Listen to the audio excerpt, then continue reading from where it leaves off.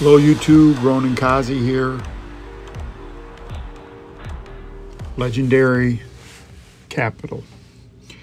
So, season 11 is called Reign of Fire. So, I thought I would do a Reign of Fire build. And I'm using Imperial Dynasty holster, which every 25 seconds or 20 seconds or 30 seconds causes something to get on fire. I'm using the fire super weapon. I sped it up quite a bit. And I am using the flame turret. Flame turret's like on a 24-second cooldown. I got high recharge. We go through this first part pretty good. It's very effective in that first part, putting pressure on the, not this part, not so effective. But in that first part, it got him off the bridge pretty fast. I have Creeping Death.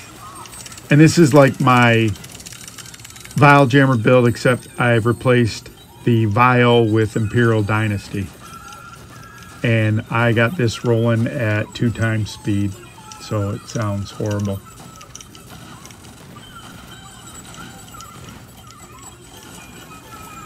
I might probably just mute that because it's so horrible. Anyways, so we go in here trying to put it up there, but that guy's up there. I'm trying to put it there, but he's there. And like you always hear me say, that's not a great place to be, but because the turret is on such a fast cooldown, and I forgot to bring the... Alright, so pause a second. Ultimate Shield did a video on this fire starter build, and kind of the main thing is you can ignite things that normally don't get on fire if you use the pistol. I thought I pulled the pistol out of my chest, but I didn't, because that would have worked on the Johnny Fives and the dog. So that's a fail on my part. And you can see we push really good, or well, if I knew English. And at this first part, I'm pretty okay with this build. Actually, I'm surprised at how well it's doing. Short cooldown.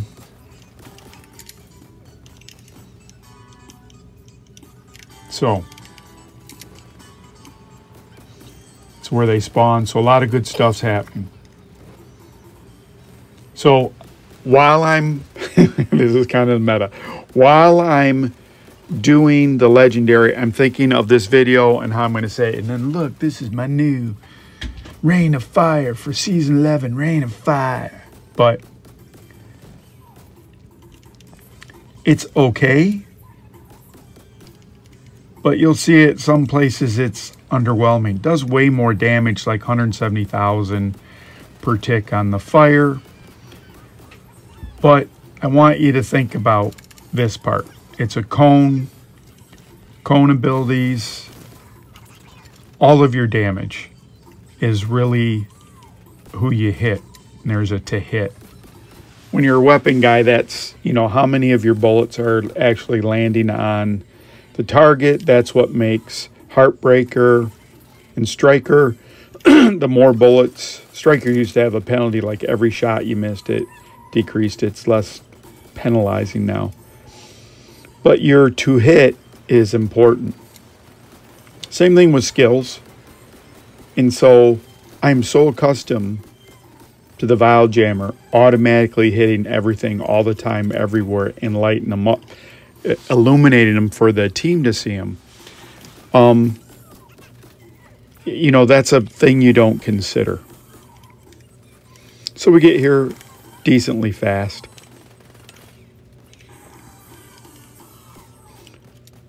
So I'm trying to think, you know, okay, this next part, I need to run up there. If I get up there pretty fast, I'm going to be able to set the turret where it's going to get most of those guys, and we're going to lock them down. Trying to get them on a spawn. One thing, it's going so fast, but what you did notice, like sometimes I picked up the stray and I'd light them on fire because every 30 seconds I can light someone on fire. I have creeping death. Creeping death with any status effect is a great deal. Normally don't come up the left side, but there's the turret, and you can see they kind of push and it kind of makes a firewall. So that's good. I think I'm going to get grenaded. I roll up here and hide.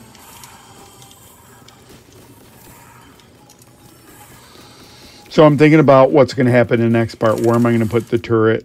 Probably I should focus on here, but I'm thinking of the next place that we're going to go to. And this guy's going around me on my right. And he's going to drop dead right at my feet. And I'm like, I'll shoot him anyways because I'm incompetent. So far, so good. Also, if this is the group, I think everyone was pretty low. Maybe this isn't that group. I'll have to see. Let me see if I can make this without stopping the video. Oh no, these guys were all kind of high. Even though we're high, you're going to see what happens. Even though we're high level, we don't have a lot of horsepower. The group I played in after this, they were all low level, and we went all the way through, and it was great. So I used some of my exotic weapon or whatever, my signature weapon, to get some of that ammo. And two guys die right at my feet, but we get them back up. And that turret is just lighting them on fire. So I'm really happy with what's going on at this point. I'm also using the decoy. And the decoy, I think mine's level 20 now. The decoy is a good piece to help keep stuff off of your team. This is my thought with the decoy. What if I put the decoy near the fire, so the people that try to, you know, melee the decoy end up getting caught in the fire? So I kept thinking about doing that.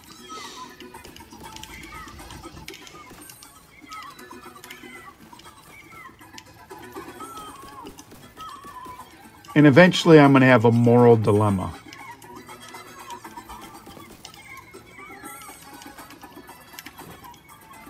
And so I don't want to do, this isn't really a build video, because if I don't play the build, I don't want to, you know, just show you 1,000 different builds that I experiment with that are marginally good. And then I have a whole video which portends that it's, you know, oh, this is great, but I don't play it in real life.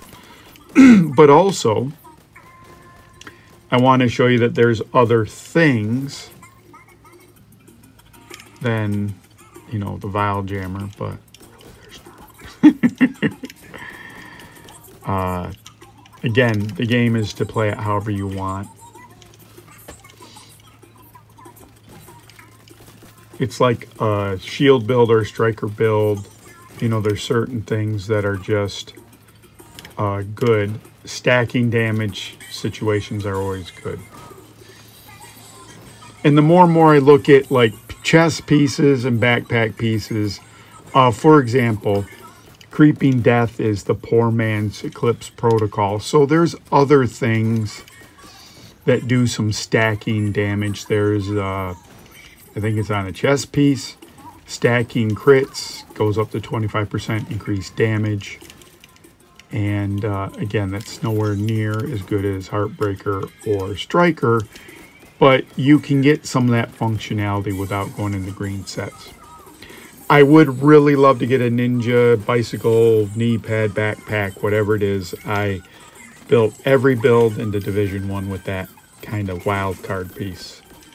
I just off the top of my head, you know, if you look at, there's a lot of pieces that have like armor generation on kill. Like if you're soloing, it'd be great for heals, but sometimes that might be a system corruption and, you know, another piece of getting stuff back. The other thing that's neat with yellows, you could really have two pieces, which would be great. And I guess on Rain of Fire, they have that new gear. And I tried the Hot Shot. And I ended up doing a legendary on that with the Hot Shot. And halfway through, I got rid of the Hot Shot.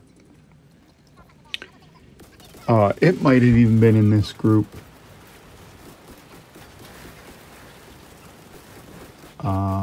Maybe not. I played a lot of legendaries. Okay. And what I found was I could never get it to proc in a legendary. You just can't stay out and get headshots like that. So I even had like a G28, a faster rifle that I could headshot more. It just wasn't going to happen. So that guy, right? So I'm going to die because we're both trying to put our turrets there. And I think in the last video I said don't do this. My turret is short range. You don't need your turret there. So, but I don't want, so I'm just gonna, I'm not getting them, I'm picking up on move up forward. This is kind of one of the only problems. You need to be up front. We had a good healer in this team, kept me up quite a bit. Yeah, and today I've been was like 2 or 3 matches where the healers were just phenomenal. So shout out to everyone that's healing.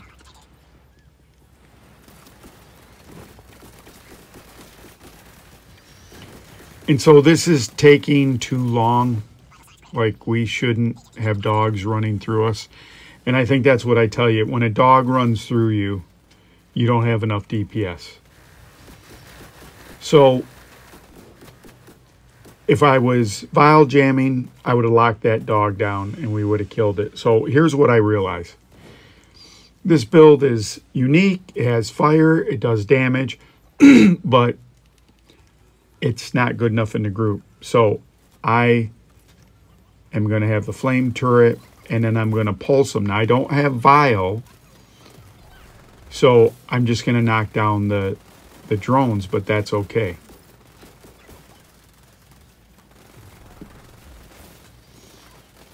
And I don't know what to think about it. But you're going to see this takes a long time, even on double speed. This takes forever. So I'm not real thrilled about it.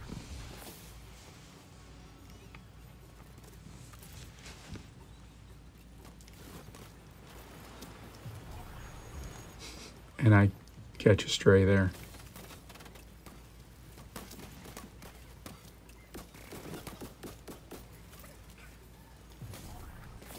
Not overly powered group. Not underpowered. The watch isn't like a perfect indicator. And so this is kind of what the moral dilemma is. So I'm doing these videos and I'm helping people get their weekly exotic. I had got my exotic, whatever, the second night that this thing came out. Normally, I do videos of the manhunt, all the pieces of the manhunt, and I try to. I think one of my first videos is I did the whole manhunt and put it all together, one long continuous, no breaks. And since then, I'll break it up. I mean, no one wants to see all that. Maybe you do. Depends how you watch it. Like if you watch it while you're eating, you like to hear my dulcet tones, my voice. I appreciate it, but. So I'm always finding which kind of thing. But here's what I realize. Am I really helping these people when I'm doing a video about a build? And so I'm realizing here, morally, I'm just fucking these people over. I don't mean to fuck them over. So I start pulsing, which stops the drones from coming in. But this is what I realize. And this is why probably, you know, I don't know. If I was in a clan, would it be fair to make the clanmates carry me through while I try all these jackass builds? No, I know what build works here. So now I'm going to try, you know, Instead of the fire turret, I'm going to try to, that's like on a 13-second cooldown. It's just not, this is not the place for that. This is a vial jammer because you're going to go through the wall. And the guys that go out, you're in the wrong choke points. Here's what I'd like to do if I had a group of 4 people. This is what I'd like to try. This is a lot also to ask people. I'd like to run in there immediately, go underneath that platform, put turrets up on all the corners and fight from there. And have one person vial jamming underneath there. It'd force everyone to come over the top and come down to you, and you wouldn't have to get all these problems with the grenadiers. I said this in the last video. You would never just fight here. It's the worst spot to fight with. And when you start thinking about the legendaries as you play them, you would never play them to where the game forces you to, but you have to have a coordinated effort to get to a spot where it would be okay. A safe spot. And really it's the grenadiers that are killing you, and then the drones.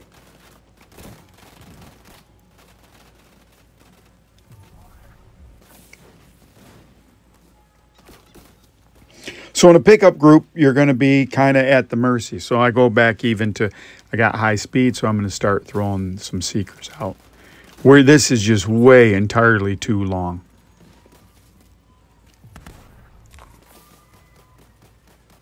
And so this is a good thing about the Division 2. You can't change builds in the middle.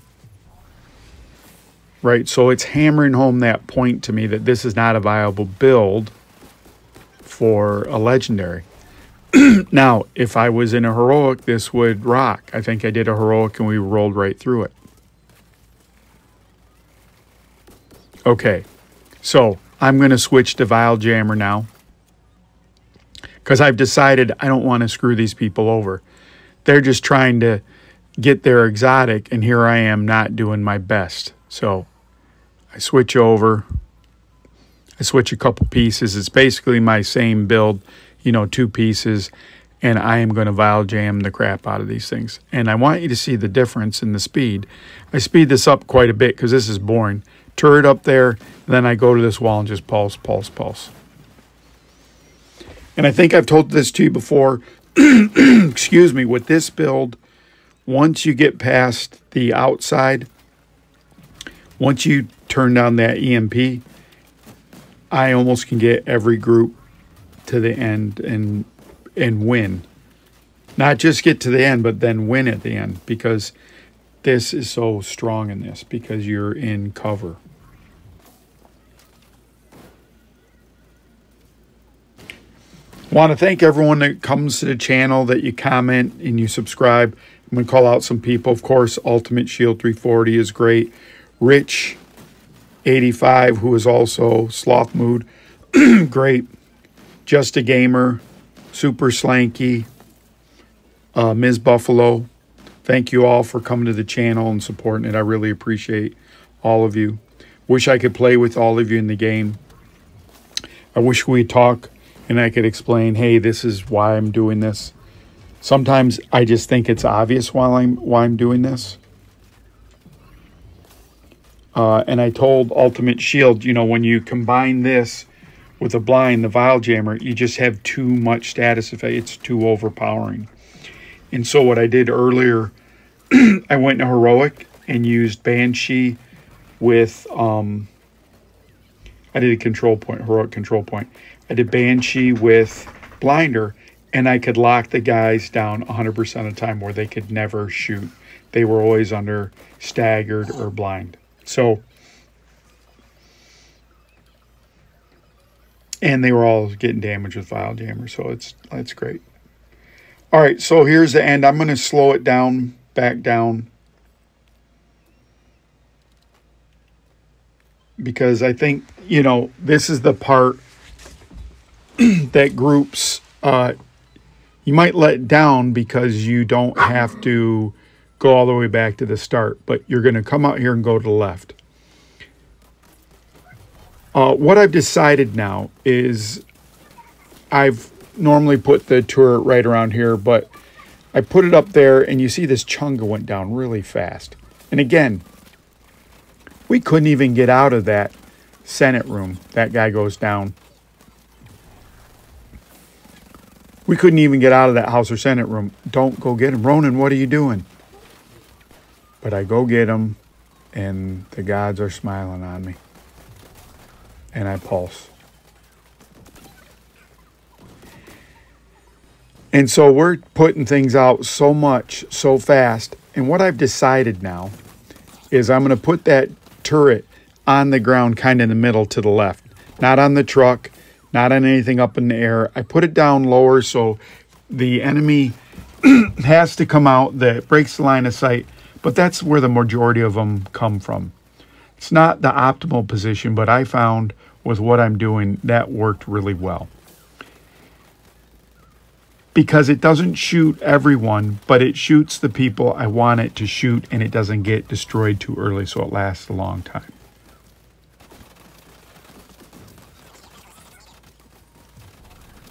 Great heals again in this group. This was a fun group to be with. And this is what I'm talking about. What if I would have been Vile Jammer the whole time? They probably would have walked through this. But instead, I'm burning everyone in it. And when I'm in a group with someone that's burning, I'm like, oh my God, look at, we're burning them. But in reality, against Black Tusk, I'm legendary. Not for me, Clive. Does everyone in the group have to be Vile Jammer? No, you need one person. But what I'm urging everyone is to put that in your build and learn how to play it. And go do some normal, some hard, and some challenging with a Vile Jammer. It's intoxicating because you just kill everything.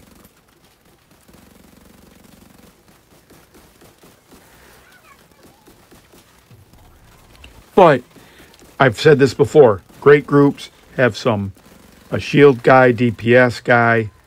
You have like a healer, and then maybe a skill DPS. You need 2 DPS though. And in a legendary, you need someone locking down the Black Tusk. So thank you all again. I'm going to fiddle with the sound. See what we got. But at 3 times, it sounded like chipmunks. So that's the moral dilemma. When I come to play, do I play my best kit, or do I make videos of kits that I'm not going to play? Because and that's why I've never put a turret there. I'm trying to put it there. I end up putting it there. Maybe that'd be a good place to put it. But that's the dilemma. People shouldn't have to suffer because I'm making videos, so I kind of went back on that. And if I'm honest with myself, I'm going to play, you know, the only alternative would be like a high DPS, skill DPS, high weapon DPS. But these legendaries, the ones that came out a long time ago, are so easy that it really, you really shouldn't mess around. The legacy legendaries. Thank you again, everyone. Appreciate it, and I will see you soon. Ronan Kazi signing off.